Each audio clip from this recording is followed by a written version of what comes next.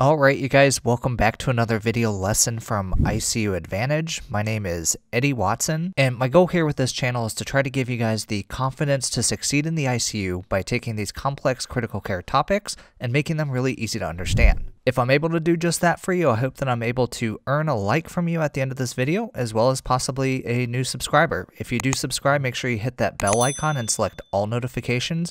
That way you never miss out when I release a new lesson. Alright, so in this lesson here today, we are going to start working through the different various American Heart Association, the AHA, ACLS algorithms.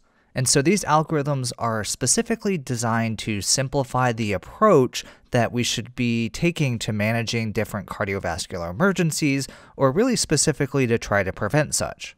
Now, most of the emergencies that you're going to be dealing with are going to be related to some sort of arrhythmia. As a result, it's going to be essential that you're able to properly identify these rhythms on ECG. So depending on which arrhythmia your patient is presenting with is really going to determine which algorithm you want to utilize. Typically, within each algorithm, decision points exist which direct the treatment really depending on the severity of the patient's condition. Of all of the algorithms, the most commonly used one, and really arguably the most important of these, is going to be the cardiac arrest algorithm, which we're going to talk about here now.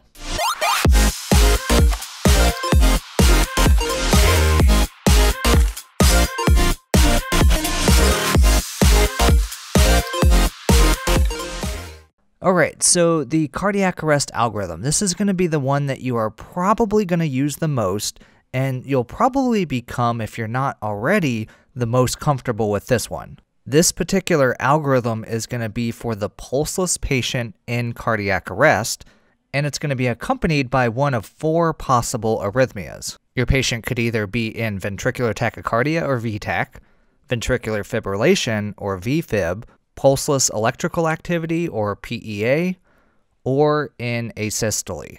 Now, as I mentioned, your ability to be able to assess and identify these rhythms on ECG is really going to be essential to the successful use of this algorithm. So what I'm going to do is I'm going to link to an entire series that I've already done talking about ECG rhythm interpretation. So I'm going to link to that up above if you guys need some helpful review on this information.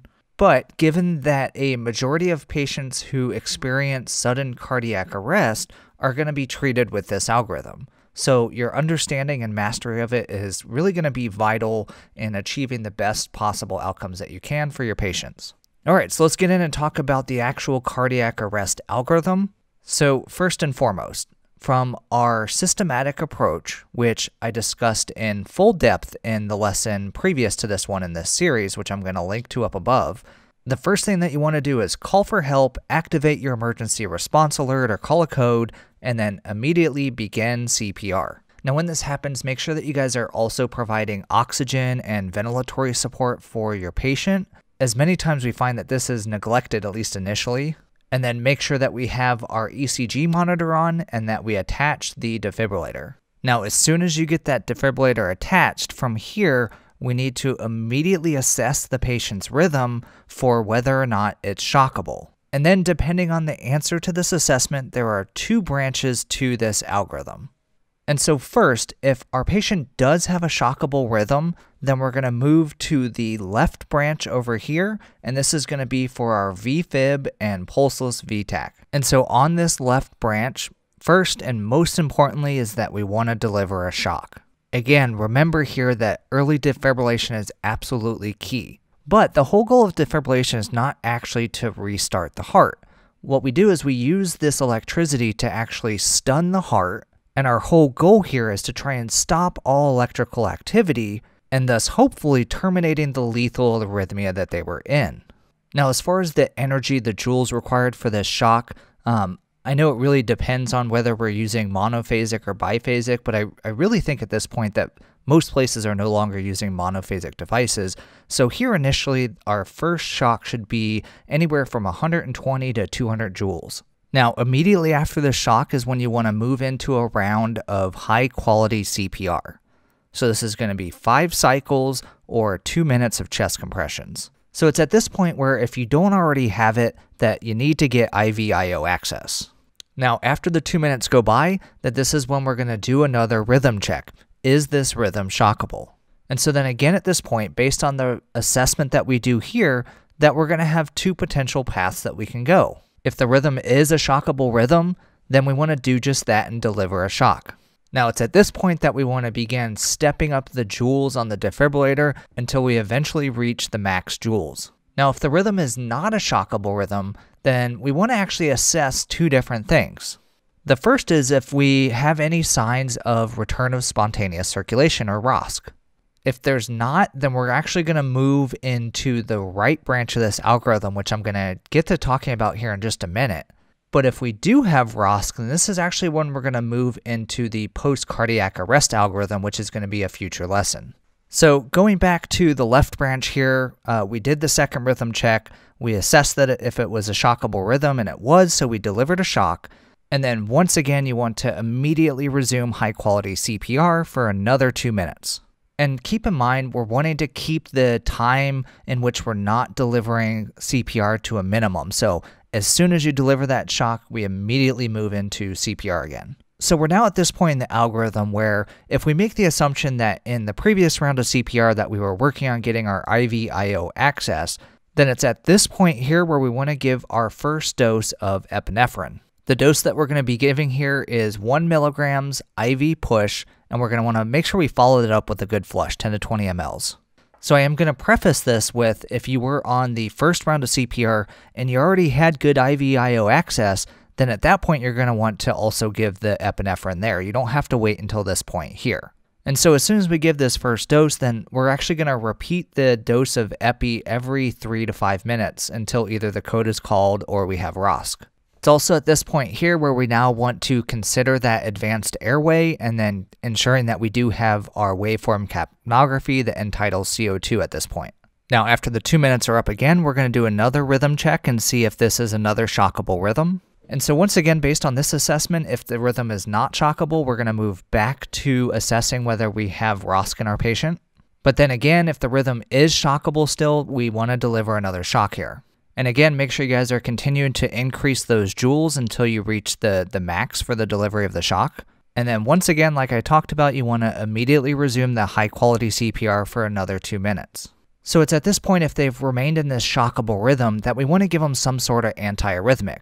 So at this point here in the algorithm, that we're actually going to want to give them a dose of amiodarone, and this dose is going to be 300 milligrams, again, IV push. And this is specifically for the first dose of amio. A second dose of amio can be given later on, and this time for the second dose, we would give them 150 milligrams. And so as a quick aside, the question often comes up, especially with amiodarone and even sometimes with our epi, is how fast do we want to give this? And sort of the wry response to this is really, the patient's not getting any deader. You basically want to slam this medication in as quick as you can. And so hopefully at this point, the heart hasn't responded to just the electricity alone. We're hoping that adding the additional antiarrhythmic will work to help to get them out of this lethal arrhythmia.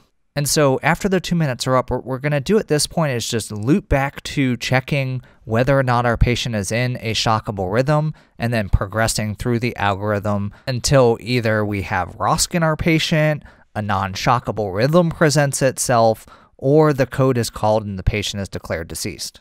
So now at this point, let's move over and talk about the right branch of this algorithm. And this is going to be for when that rhythm is not shockable. And so then what this means is that your patient is either in PEA or asystole.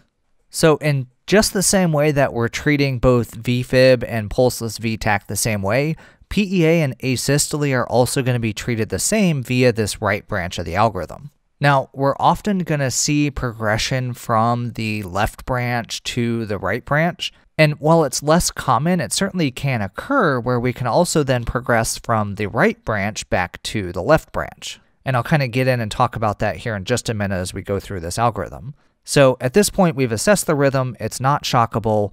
And so as you can probably figure out that this is where you want to immediately begin your high quality CPR. And a really important point for you guys to remember here is that we do not shock PEA and asystole. Despite what they like to really love to show on TV, this is going to be completely useless for our patient. We are only shocking VFib and VTAC. Now, just as with the left side here, that we want to ensure that we do have IV IO access, and if not, then we want to make sure and get it. Again, if we have the access or you get the access, then we want to give that dose of epinephrine. And again, the dose is the same here, 1 milligram IV push every 3 to 5 minutes.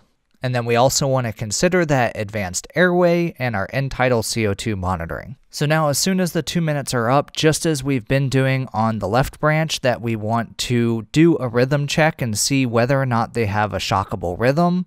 If it's not a shockable rhythm, again, we want to assess whether or not we have ROSC in our patient. And if not, immediately resume high-quality CPR.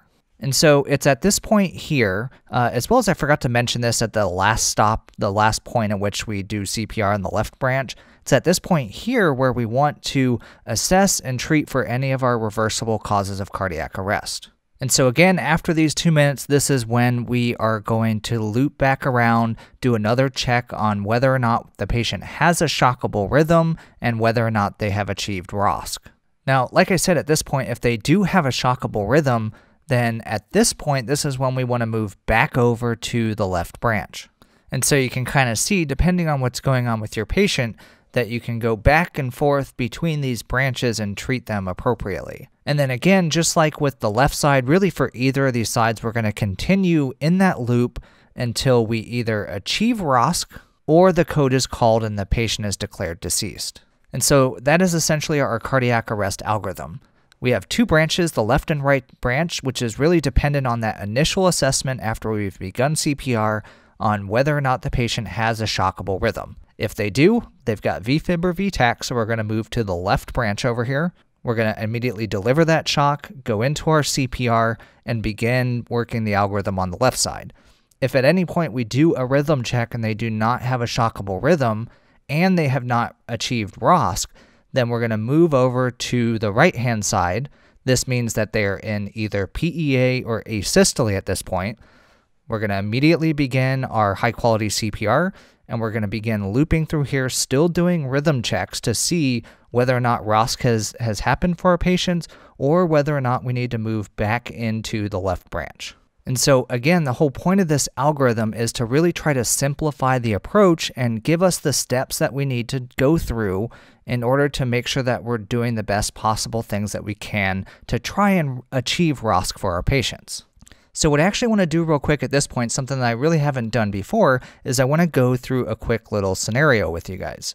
And so basically we're just going to go through and kind of talk through a situation that you could potentially come across and then help you to try and work through this algorithm and really kind of cement this knowledge. And so here in our scenario, you come in, you find your patient unconscious, and in accordance with the systematic approach, you're going to check their responsiveness and then immediately assess their circulation and their breathing. It's at this point that you determine that they're not breathing and they don't have a pulse. So you call for help and you immediately begin your BLS assessment, beginning with CPR. Now a code cart comes in quickly, we get the pads on the patient, and we assess the patient's rhythm. And this is the rhythm that we see. What is this rhythm? This is going to be VTAC. What do you want to do with this rhythm at this point? You want to shock it. And then as soon as you deliver that shock, what is it that you want to do? That's right, immediately begin high-quality CPR. Now, at this point here, while you're doing CPR, what is it that you want to ensure that you have? IV IO access. So now at this point, we've gone through 2 minutes of CPR, and then we see this on the monitor. What rhythm is this that we see? That's right, this is VFib. And what do you want to do with this rhythm? Deliver a shock. And at this point, anything else we want to do? That's right, immediately begin high-quality CPR, and then hopefully you remember to give 1 milligram of epinephrine IV push, which we're going to repeat every 3 to 5 minutes. And so now we've gone through another 2 minutes of CPR, we do another rhythm check, and we see this again. What do we do now? That's right, hopefully you recognize this is VFib again, so we want to deliver another shock. And is there anything else that we want to do at this point? As soon as the shock is delivered, immediately go into another round of high-quality CPR, and at this point is when we want to consider giving them the dose of amiodarone, 300 milligrams IV push. Alright, so let's continue on. Another 2 minutes of CPR passes, we do another rhythm check, and we see this rhythm here. Alright, now what do you guys do? Well, hopefully you think at this point that you want to do a pulse check, and there's no pulse. So, what is this rhythm? That's right, it's not normal sinus rhythm because we don't have a pulse. This is going to be our pulseless electrical activity, or PEA. And so, now what are you going to do? Well, hopefully you have recognized that your patient does not have ROSC, and so we're actually going to move over into the right branch and immediately begin high-quality CPR. So again, another 2 minutes goes by, we do another rhythm check, and we now see this rhythm here. What rhythm is this? This is asystole. So what do you want to do at this point? Hopefully you recognize that we are not going to shock this, so we're going to immediately go into another round of high-quality CPR. Anything else you want to do at this point? Perhaps it's been 3 to 5 minutes. Perhaps we can give another dose of epinephrine, as well as looking to treat the reversible causes of cardiac arrest. Alright, so we're continuing through. Another 2 rounds of CPR has completed. We do another rhythm check, and once again, we see this rhythm here. What do you want to do at this point? That's right, do another pulse check. Aha! At this point, there's a pulse, so what are we going to do now? This is where we're going to move into the post-cardiac arrest algorithm. Alright, you guys, I hope you guys enjoyed that algorithm. I hope it helped to cement some of the information from the cardiac arrest algorithm here, and hopefully will make it a little bit easier if you find yourself in the situation where you're having to use this. More than likely, working in the ICU, you're going to run into this algorithm a lot. You're probably going to get comfortable with it, but in the meantime, make sure you are taking the time to go back and review the information from the AHA after your certification so that you can always stay on top of this because, again, when this emergency situation happens, time is going to be of the essence, and the last thing you want to do is be fumbling through this, trying to remember, okay, what's the next step that I want to do here? You really want to have this stuff cemented into your knowledge base. All right, so that's going to complete this lesson. I really hope you guys enjoyed it. If you did, please leave me a like, as well as a comment down below. I love reading the comments and responding to you guys. If you haven't subscribed already, make sure you do so as well. Also, a quick shout out to our awesome YouTube and Patreon members. The support that you guys offer for this channel is truly appreciated, and I really appreciate you guys. For the rest of you guys, if you'd be interested in showing support for this channel, feel free to check out the YouTube membership down below, or head over to the Patreon page and check out some of the extra perks that you get for doing just that. You can also support this channel by sharing this video with other people that might find it useful, as well as following some of the links down in the lesson description and checking out some of the merch down there as well. Make sure you guys stay tuned for the next lesson in this series. Otherwise, in the meantime, check out a couple awesome lessons I'm going to link to right here. As always, thank you guys so much for watching. Have a great day.